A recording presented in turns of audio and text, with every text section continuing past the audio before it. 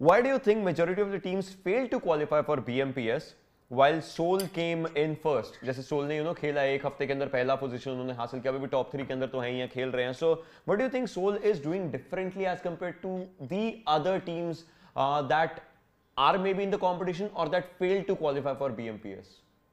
See, I'll tell you what SouL did, and this does not mean I'm insulting any team or I'm targeting any team in saying that they did not do this. I'll tell you what SouL did. SouL respected every single team that was playing the qualifiers. This is simply what we did. We studied every single team that was playing. We studied every single rotation.